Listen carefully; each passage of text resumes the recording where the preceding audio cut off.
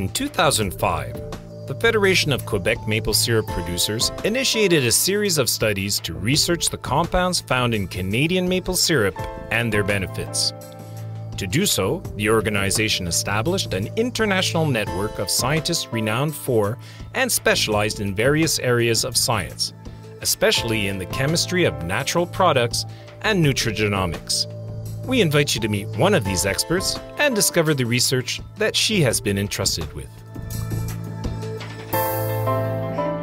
My name is Keiko Abe. I'm Professor Emeritus at the University of Tokyo, but continuing to work as a research professor at the Graduate School of Agricultural and Life Sciences.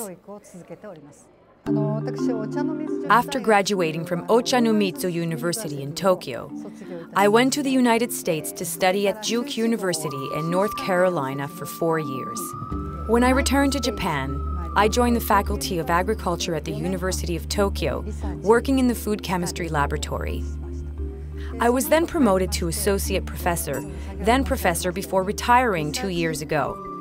As I mentioned earlier, I'm still involved in research and I'm very happy about that.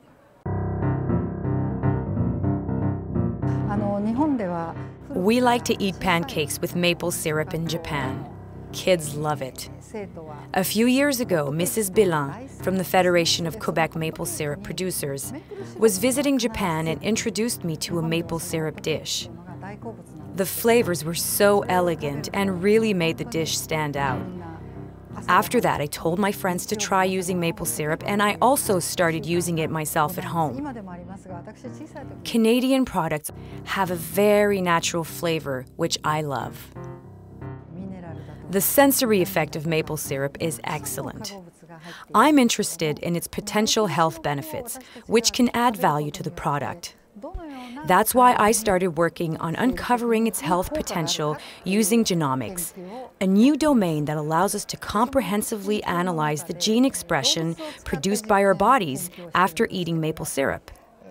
We believe that maple syrup itself, or one of its compounds like the polyphenols, can contribute to reducing the risk of diabetes, dyslipidemia, which is abnormal fat metabolism, and other lifestyle-related health problems.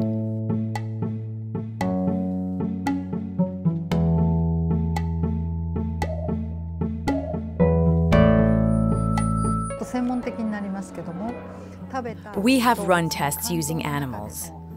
We gave a group of rats a basic diet consisting of 20% maple syrup for 4 weeks.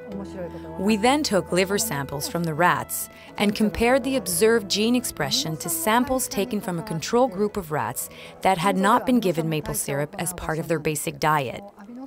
Our analysis showed that the group fed with maple syrup displayed a considerably increased hepatoprotective factor than the control group.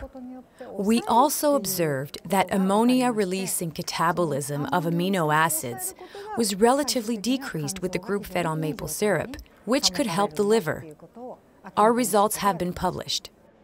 The hepatoprotective effect of maple syrup offers a lot of potential for healthy applications, such as preventing dyslipidemia and diabetes. This effect can be attributed to the polyphenols found in maple syrup. Our current research is focusing on this. I hope to have some encouraging results in the next few years.